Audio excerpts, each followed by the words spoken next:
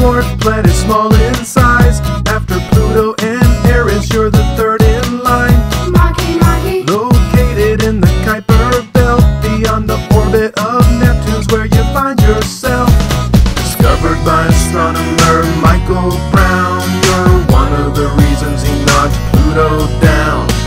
First observed in 2005, and they originally called you FY9. Named for the Rapanui god of fertility. That's when they changed your name to Makemake. Makemake. Surface covered with methane ice, the second brightest outer solar system object in sight.